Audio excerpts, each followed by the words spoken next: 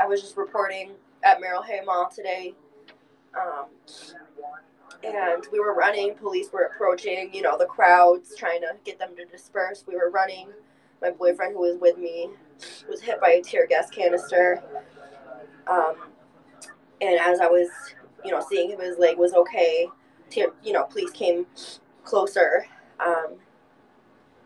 And we went around the corner, and I was saying, I'm pressed. Police deliberately took me, sprayed pepper spray on my face, and then put me in zip ties. What are they called? Zip ties.